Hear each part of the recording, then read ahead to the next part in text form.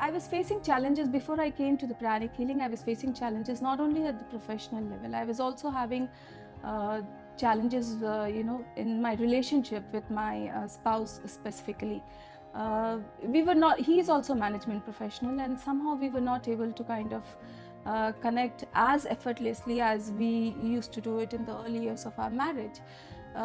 After I started practicing twin hearts daily, when I found my energy changing, I felt that those were visible changes that I saw in the way my energy was changing, the way I was responding to even minor issues with much more empathy and understanding than I was doing it earlier, prior to I started pranic healing.